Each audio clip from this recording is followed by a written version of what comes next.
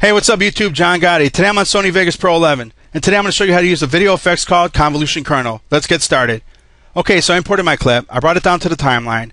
Next, go to your video effects tab. Inside you want to go to Convolution Kernel. You want to come right here, scroll down till you see Sharpen. Now you want to grab the Sharpen, drag and drop on your video. Leave the settings the way they are and exit out. Now as you can see, I added the Convolution Kernel Sharpen to my video. It brought the details out of my video. Here's the split screen. Now the view on the left is the original video. As you can see, there's no detail in the bricks at all. The grass, the arm, the glove. Now on the right, with the Convolution Kernel Sharpen, you can see the sharpness on the gun, the details on the gun, the buildings, etc. Here's the full screen. Now in order to achieve this, your video has to be high quality. It can't be no low budget capture source. It can't have no grain in it, because if it does, it's going to look terrible. So again, in order for this effect to work, you have to have a high quality video. So what I'm going to do right now is I'm going to render it out. After it's done rendering, I'll let you guys see it in real time.